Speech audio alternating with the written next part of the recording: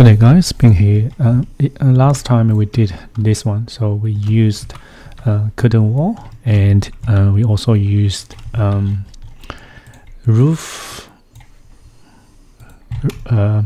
with modified sub element, and also I think this one is roof by face using mass, I believe. So today we're going to try a couple of different methods. Okay, so let's start. So first I'm going to I'll just maybe show complete. Yeah, I'll just leave it here. So okay, so some suggest we can probably use wall and array. Yeah, I think we can. So let me quickly do it. So we can use wall, and I'll just pick one. So what's, hang on, let me check what this one is. Doesn't matter. So I'll just use this wall and just draw a little segment, something like this, and then we can select this wall. Hang on, maybe rotate it by 90 degree, or maybe 45 degree. Okay, so we can array AR, so, or you can go modify and array this one, array and a space, and pick a point, so the center point of this array, and then I just click on it here and rotate it by a degree. So for example, I'll array it 3 degree, and 360 degree minus 3 equals 120. So I'm going to type in 120. So this will give us 120 little wall. So these are so you can see in each one. So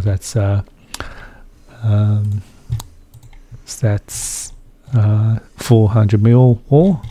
So, and then if you wanted to change the height, you can go edit it, and so actually we don't need to, because we are going to use attach top and attach base.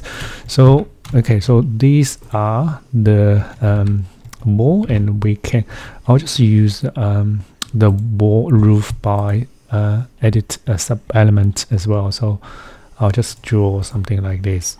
Okay, just okay, so, and then I'll remove define slope, so make it a flat roof. So maybe I'll just raise it by 10 meter, and we can use edit a sub element, and then to make it curved roof. Okay, so something like this, and okay, so just this. Oh, sorry, this one go down. Go down. Okay. So yeah, so, and then we can you can't select the group and to attach. You need to tab, select one, and SA, select all, and attach top, attach the roof. So you can, so you can see usually group you have to, they must be the same, but for this one you can have different height even they are still in the group. Okay, so now if I just demolish this in the same face, so you can see this is the result. Okay, so HR, so change this to show wall to bring back the roof, and maybe we can just copy this one down, and even maybe let me just rotate it by 90 degree for example, and okay, maybe 45 degree, and then we can tab, select SA, select all, attach base roof. Okay, so now we can demolish this one, and we change the face to show complete, and then we have this one. Okay, so these are just normal walls,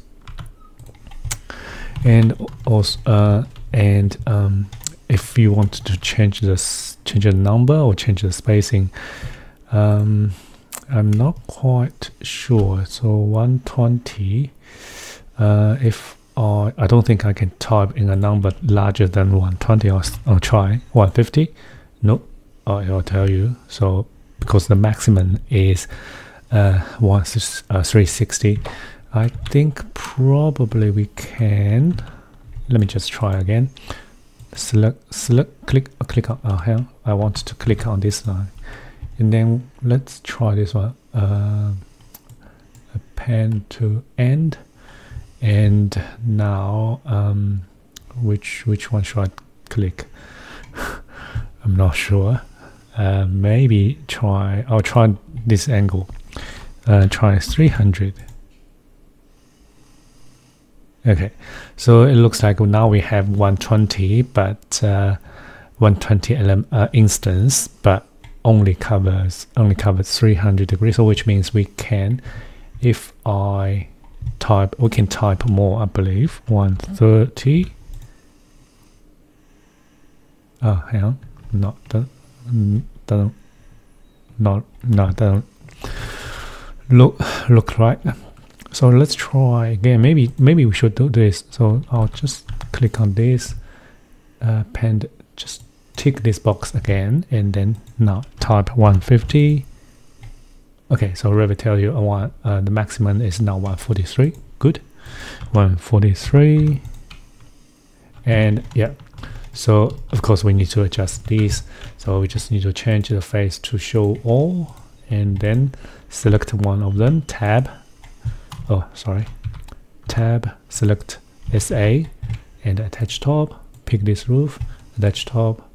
Oh, sorry. Attach base. Pick this roof, and okay. Then that's it.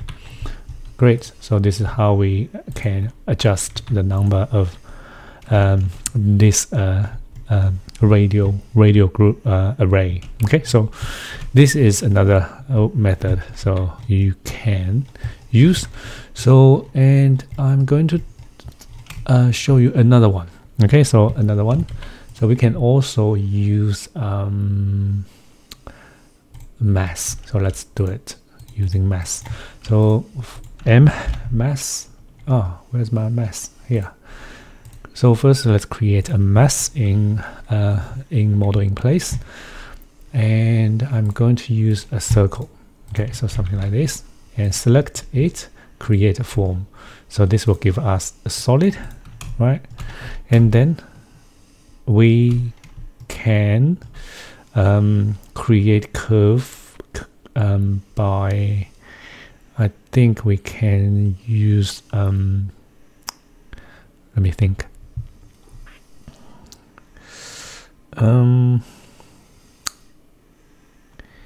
Yeah, maybe you can just use some profile to cut curve. Okay, let's try this. I'm going to, so this is my, yeah, so solid. Let's try this. I'll draw some reference line. So oops, sorry, wrong one. So spline through points 1 2 3 1 2 3 1 2 3, and change them to reference line. And also, oh, hang on, it can't be these three because we can only create a surface. We need a solid void. Okay, so void that there's we need a volume. So maybe let's try this. I will just copy these 3 points and copy down a little bit. So now we can create, we can connect these.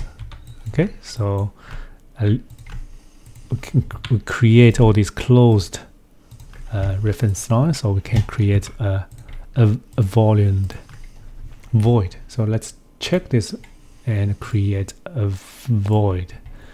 Okay, so now we can let's select this point, go up, and it will start to cut this solid, right? So let's have a play with these points. So, and maybe this go up a little bit, maybe this point go up a little bit to So you can see it starts to become a little bit interesting now. And also just make sure, so see that's a little bit of solid there, it's not cutting through, so maybe we can just move this to that direction, so make sure it's all cut by this void. So I think this is good. And then we can cut the top, use the same. Maybe we can just copy these, so go to right, copy them up, and then we just need to, maybe I'll also rotate it a little bit, so to make it more interesting. Now first I want to set world plan onto a level, and then we can rotate it on that world plan, so maybe roughly 90 degree, and then we can create another void. So, and that's it. So we can still adjust the point. Yeah, I think that's all good. So now that's it, and we have this. What we need is only this this surface. Okay, so now we can finish this mask, and with this mask we can do whatever we like. So we can do curtain system, pick this surface, and create system. And then we just need to go edit type, and oh sorry, wrong one. Select this curtain system, so maybe this one. Yeah, so okay, edit type. I'm not sure grid 1 or grid 2. Maybe I'll turn off the grid 2 and see what happens. Apply. Great, good. And then for the curtain panel, so instead of none, I'm going to use this empty system panel we used last time, I think, for the first method.